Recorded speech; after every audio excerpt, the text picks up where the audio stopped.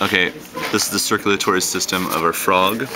This is our heart. We exit the heart via the Truncus Arteriosus, leads into the systemic arches, which curves around the heart on both sides.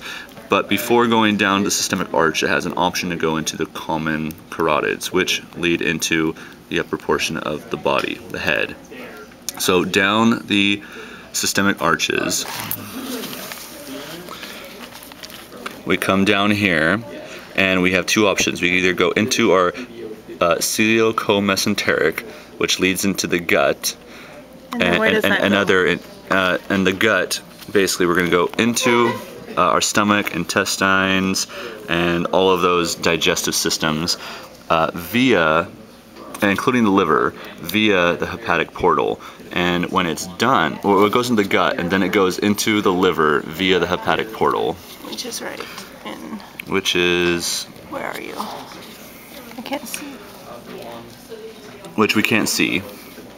It's right here. Oh, it's where it's there. like not separating here? Yeah, it's right in here. Right in there. That's a hepatic portal into the liver. Once it goes through the liver, it goes back into the posterior vena cava. And then it continues on, but we'll get into that in a moment.